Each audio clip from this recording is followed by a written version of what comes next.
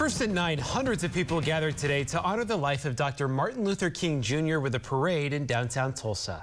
Thanks for joining us. I'm Jonathan Cooper. And I'm Tatum Gwynn. The Grand Marshal of the parade was a man who organizers say selflessly served his community for decades. News on 6's Jordan Tidwell is live with more. Tatum and Jonathan, Dwain died last year, but organizers say he would be humbled by being named Grand Marshal of the parade, and picking him for the job was a no-brainer.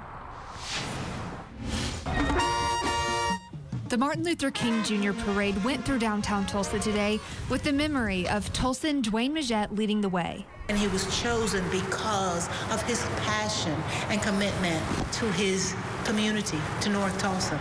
Parade organizer Rebecca Jimerson says picking the Grand Marshal is a community effort.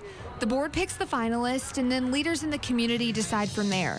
She says Dwain gave selflessly to Tulsa, and picking him was an easy choice. He thought to himself, and he often shared with us that I want to make a difference.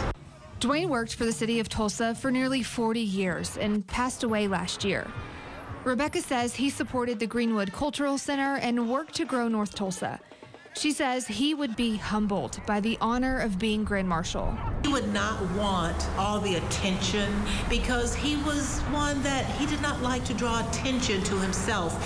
He loved to draw attention to the issues and the concerns.